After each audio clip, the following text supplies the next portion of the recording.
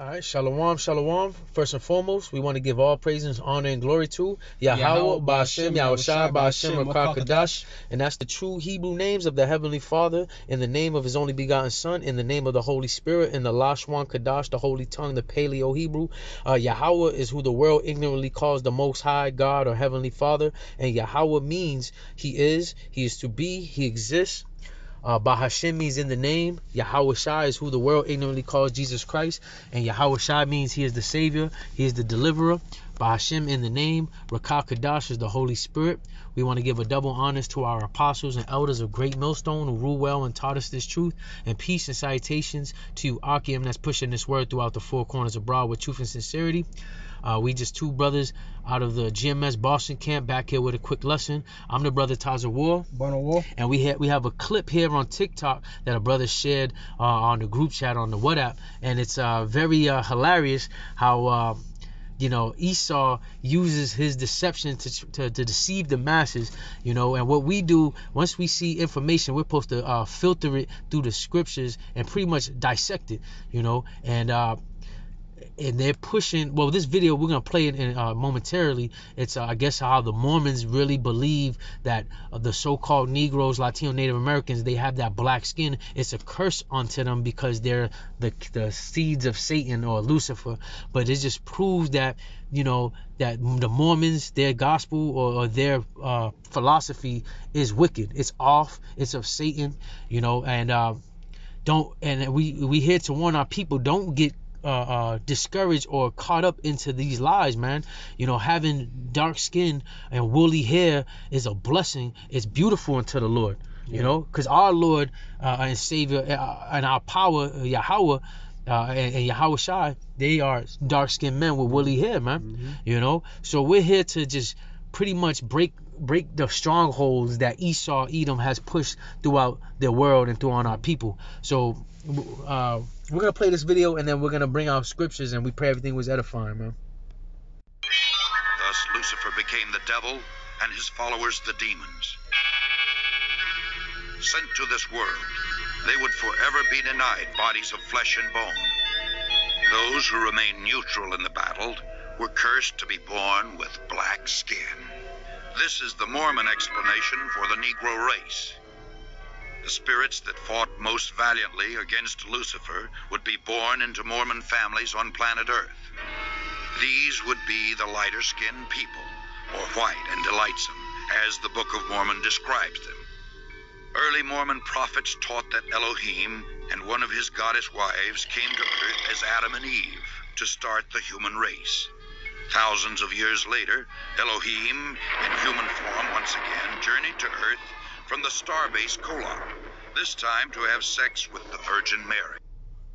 Yeah, so we just seen a quick little clip from TikTok. Hey, man, it just proves that these Mormons, prophets, man, they're false prophets, man. They ain't got the truth. They're pushing deception and lie. They believe that fair skin, blonde hair, and blue eye is, like the brother mentions, the standard of beauty, which is completely off. You can constantly see, whether it's in these movies, there's models, swimsuit editions, videos, they really push that a blonde hair, fair skin, blue eye is the creme de la creme of beauty, and it's actually a curse upon them according to the scriptures. So we're here to say, you so-called Negroes, Latinos, and Native Americans, whether you are very dark with that woolly hair, black hair, hey, man, that's beauty. That's the true beauty to the Lord, man. Yeah, because our power, Yahweh Ba'ashem Shai, they are melanated being, you know what I'm saying? That's melanated right. being. So pretty much the creator of heaven and earth, man, have pigmentation, man. That's right. You know what I'm saying? And he created his people to have pigmentation, you know what I'm saying? That's right. It's a blessing. It's a blessing to be dark skin, woolly hair, man, because our Savior Yahweh Shai, that's how he look, man. That's right. And you want to get that real quick on Marvel? Don't Marvel? Marvel, not right? Yeah. Yeah, that's exactly what it is, man. Esau, through his media, he's pretty much flipped the script, man. In our life right now, being blonde hair, blue eyes, that's the state of beauty, right? But in actuality, that's a curse, man. That's right. That's just proves this is just another example of why these guys are the devils, the deceiver, they're lying tongue, man. These guys are the wicked. They're the ones that's actually cursed. You know, the Bible talks about the Lord gonna put curses on the Israelites. We as a nation, we're cursed because we couldn't follow the law, statute, commandments. But the Lord is removing the curses off us. It's not because how we look. It's just the conditioning that we put in because we couldn't follow the law, statute, commandments. But the Lord actually has created a cursed people, and they're the wicked, and they come from the line of Esau, Edom, man. And those are the so-called white nation. You got something? 2 Corinthians 11 verse 14, and no marvel, for sin himself is transformed into an angel of light. And that's exactly what Esau have done, man. He's pretty much using his media to paint the so-called black man as the worst thing ever, man. That's right. That's exactly what Christopher Columbus used as a justification for the mistreatment of the so-called black Hispanics and Native Americans to take over the world, man. That's right. They pushed the white supremacy, man. That's right. Edomite supremacy, you know, having blonde hair, blue eyes. That's the standard of beauty. That's madness, man. Yeah, and it starts with that image of their so-called quote-unquote Jesus Christ, man. You know, we know according to the scriptures, we can get it, Lord willing, in Revelations, the 1st chapter, John the Revelator seen the depiction of our Lord and Savior. And it doesn't describe him as the image that's been plastered throughout the four corners abroad of this world and on these churches or even in Hollywood, you know, as a so-called white guy. You know, with long stringy hair and blue eyes. That's Satan. That's the devil, man.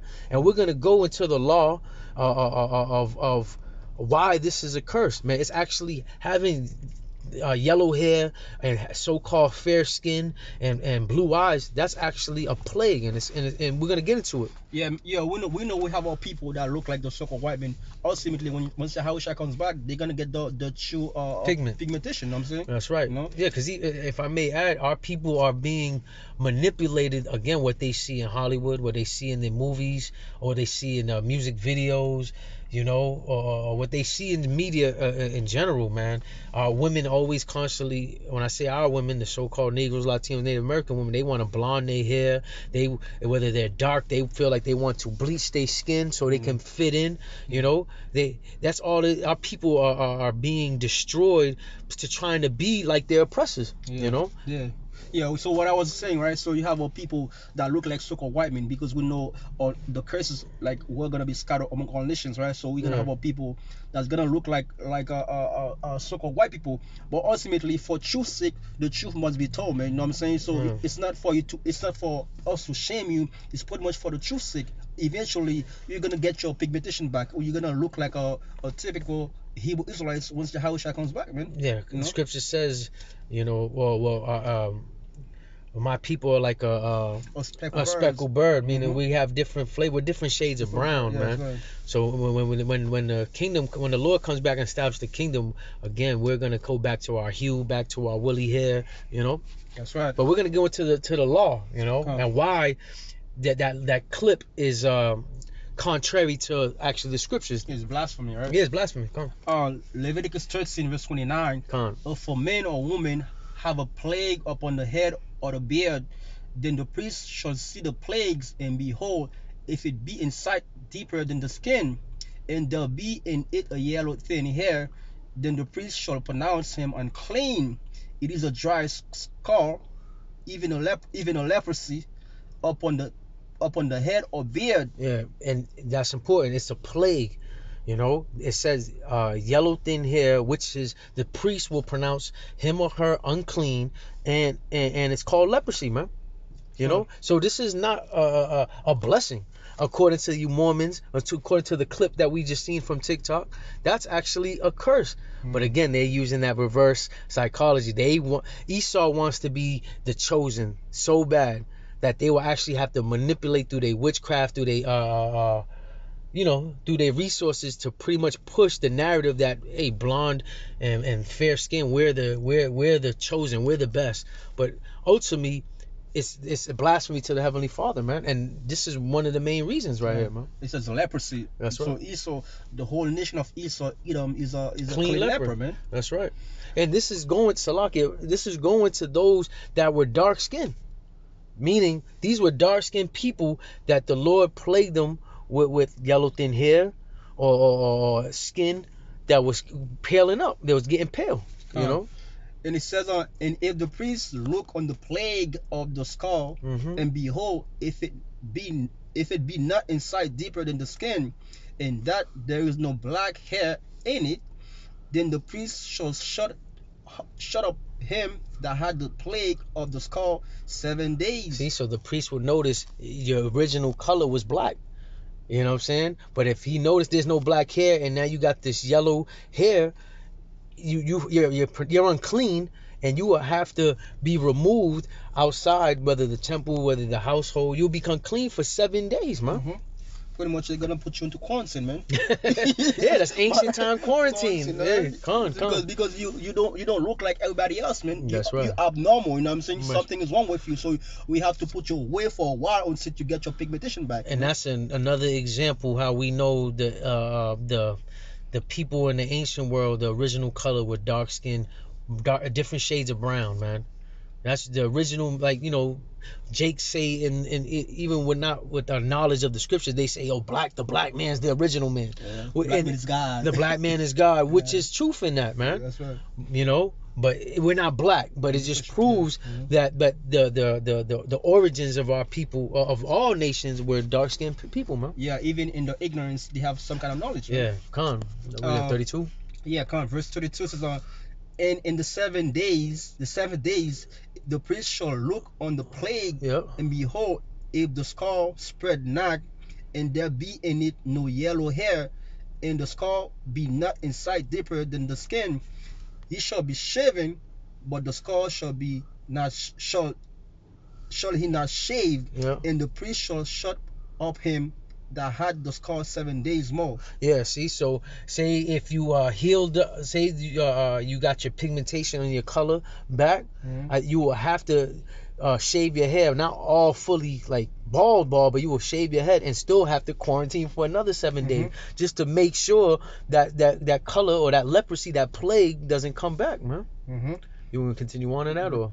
Yeah, I mean, we hit the key point, right? Yeah. So having the yellow thin hair, and that's a curse, man. But in this lifetime, Esau pushed that as the standard of beauty, man. That's right. And that's exactly why we call it the devil, man, deceiver, right, man. Because you know the Bible. You know what I'm saying? You know what it is, but in your fantasy to please your pride, or to play Yahweh Shemeshai, you take what Yahweh Shemeshai says as the standard of beauty and you flip the script, man. That's right. Hey, so that just proves right there, yellow thin hair is a plague, and you're unclean with it, and it's called leprosy. Nowadays they'll call it vigalago, but no, it's leprosy in the Bible. And it just shows the shame to our nation when you have a lot of our women, again, trying to blonde their hair and bleach their skin to fit in with Esau, ignorantly not knowing that it's a curse and it's evil, it's blasphemy to the eyes of the Lord. Yeah. You know? Because ultimately people want to follow whoever's in power. Right now, Esau has the power, so everybody want to be like Esau. But in the kingdom, guess what? Everybody gonna be like us, man. We gotta have the power. We're gonna be the one that people come wanna be look like. You know what I'm saying? Oh, I wanna be look like Yahushua, King David. You know what I'm saying? Because like that's gonna be the standard of beauty, man. That's right. You wanna get into Numbers? I'll get it, and you can break it down. Here's another example. Numbers 12 verse 1. And Miriam and Aaron spake against Moses because of the Egyptian woman. Ethiopian. The water. I'm gonna read that again.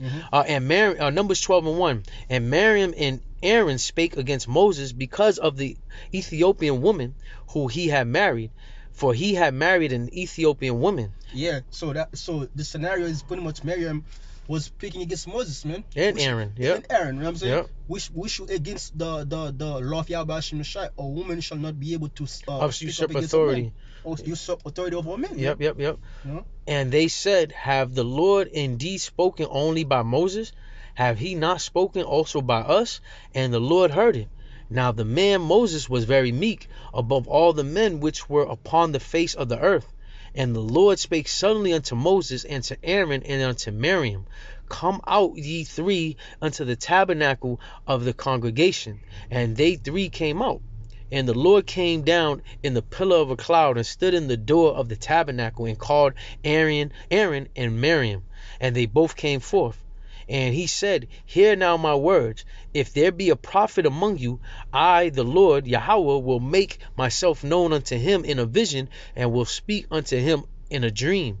My servant Moses is not so, who is a faithful in all my house.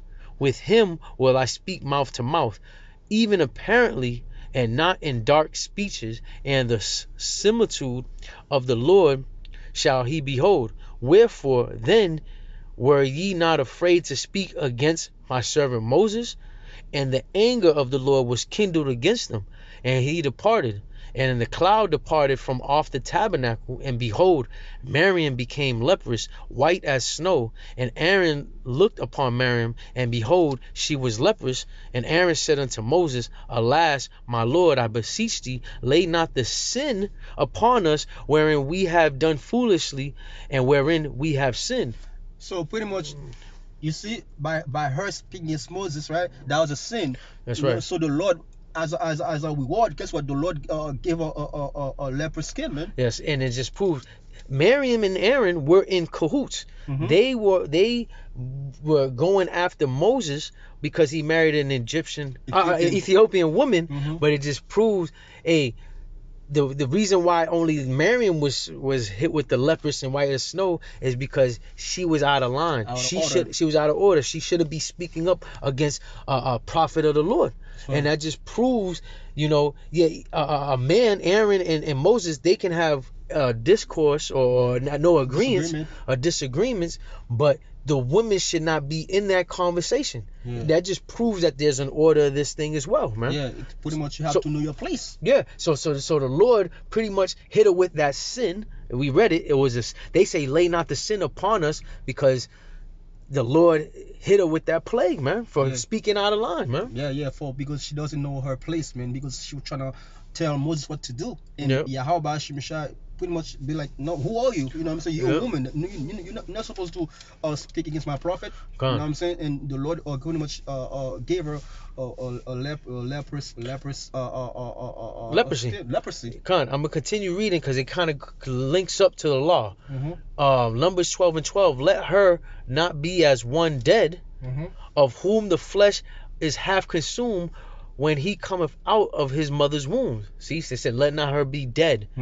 She got the leprous. She's white as snow. She got the yellow thin hair. You can imagine. Yeah. She's considered to them as dead. Yeah. You know. Yeah, and also too, the Edomites, they are known as the people of the Lord's curse, man. They know as the death. You know what I'm saying? Hell and death follow wherever they go, man. And that's exactly what they are. And their spirit, they have to do wickedness, man, because your physical counterpart, your physical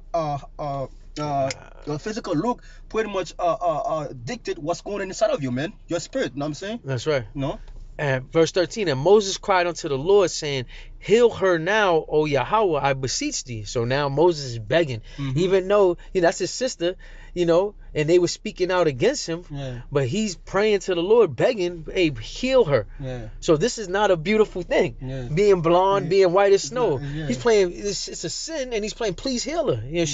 They're looking at her as she's dead, a zombie. Yeah, Miriam, wasn't like, oh, I'm with it. I wanna be leprous. I wanna be white as snow. You know what I'm saying? No, she was ashamed, man. That's right. And it's gonna get into that. And the Lord said unto Moses, if her father had but spit in her face, should she not be ashamed 7 days? Let her be shut out from the camp 7 days, and after that let her be received in again. Yeah, because the Lord was ultimately, he wanted to make an example out of her, man. Yeah. Because if the Lord did that to her, guess what? The other people, they would take note, man. They're like, that's right. I don't want to be like I don't want to be like Miriam, so I better listen. I better better listen. know my place. You know. Stay quiet. And Miriam was shut out from the camp 7 days, and the people journeyed not till Miriam was brought in again. And that goes back to the law where it says when the priest will pronounce that him or her unclean, you got to wait 7 days, and then the priest will look upon to see if that plague has been removed, then shave the head. It doesn't go into detail that she had to shave her head, but it just proves that they had to still wait 7 days completion quarantine to remove that uncleanliness from her, man. That's right. So when you see this video, and it's saying that Thus Lucifer became the devil, and his followers the cursed be born with black skin. Hey, that's off, man.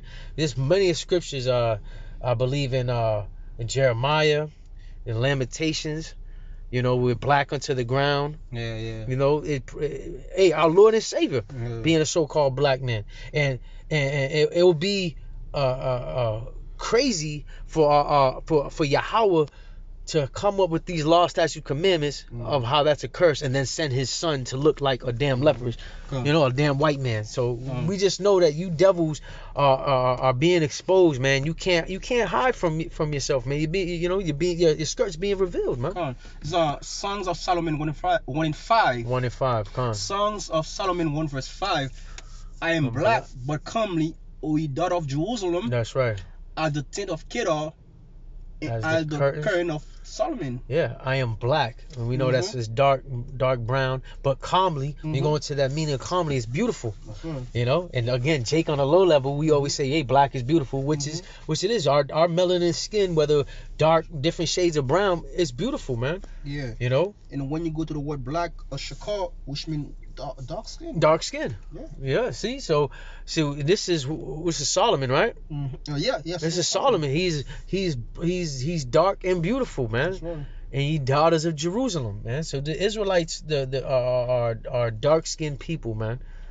And that's why when you go to Genesis 25th, we don't have to get it, but when Jacob and Esau were born, it described that Esau was red all over like a hairy garment. It gave that description of Esau because at that time it was different from the norm. The normal was dark skin, brown, black hair, brown eyes, Everybody had pigmentation back pigmentation then. But Esau was abnormal, so obviously they pointed out how Esau looked to pretty much let you know that he was different.